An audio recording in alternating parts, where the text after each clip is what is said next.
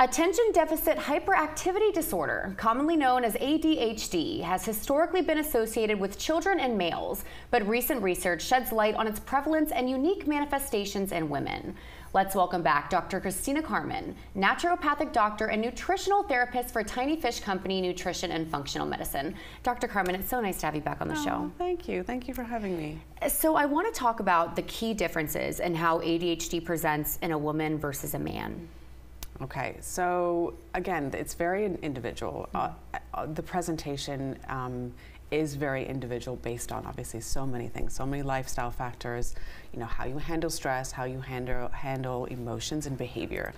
But generally women with ADHD presentation will have much more of a fluctuation with their maybe with their mood and emotions based on their hormonal cycle, because we're cyclical beings and we flow through fluctuations in our hormone, where men tend to be a little bit more stable. So as far as presentation, it may come across as similar as far as the mood and behavior, but it will flow differently throughout the month simply because we're these cyclical beings. Do you ever see that it might take longer to diagnose a woman with ADHD because she's blaming this on her menstrual cycle and PMSing? Yeah, sometimes, and I think actually even conventional medicine hasn't really shed light to it. They've just kind of put us in this bucket where, oh, well, you're hormonal, you're going through puberty, that's all part of it. But actually, it warrants to dig a little bit deeper to see if maybe there is actually some, you know, neurotransmitter imbalances or fluctuations that are actually, you know, influenced by the changes in hormones. So in addition to mood changes, what are some other things that hormonal fluctuations can cause the more severe ADHD symptoms? So PMS is one of the ones that we look at. So that's premenstrual syndrome.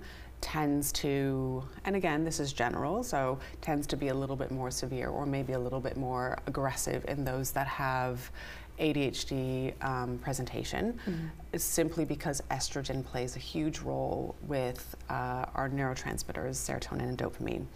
And you know, technically when we look at ADHD, there tends to be a bit of a deficiency or an imbalance in these neurotransmitters. So we see that actually, we can see that, and as far as testing is concerned, this fluctuation and this change. Now, are there certain, you know, periods of life, whether it's puberty, pregnancy, menopause, those times, do they exacerbate the symptoms? It can very much so. So we'll see certainly the onset maybe in a pubescent female. We'll see maybe that's when an ADHD diagnosis comes into play, because that's when there's a really huge fluctuation as far as hormonal symptoms. Then again, during pregnancy, and again, obviously that perimenopause, menopause phase, when there's a really big transition as far as the hormonal fluctuations. But I would say that it's still very prevalent even for women that don't fit into those categories. So even if you're just, you know, let's say quote unquote normal cycling women, or you know, with a normal menstrual cycle, we can still see this fluctuation as far as our mood is concerned, and the way that, you know, we handle anxiety and stress and depression and you know, all these really heavy terms that we kind of put labels on. You know, if you feel like there's something off in your body and in how you're feeling, it definitely would urge to investigate a little deeper. Don't just let it brush it under the rug, or let even, you know, other clinicians just brush it under the rug, like, oh, well, you're just hormonal, or you're just this. You know, there could be something else that's driving that, and it could really be supported through maybe a holistic, well-rounded approach. And now, do you have any, you know, supplement recommendations, or even, you know, earlier we were talking and you mentioned like a gluten monitor, glucose monitor. Yeah. What would you recommend for someone who has ADHD and is struggling with the hormonal fluctuation? Okay, so I think supplements, it's again, we're in a very much like a pill for every ill kind of culture. So I'm cautious when I would suggest specific things. Obviously, it's very individual depending on where you are. But one of the biggest things that we see is that there is a fluctuation with hormones and changes in our maybe neurotransmitter expression with blood sugar.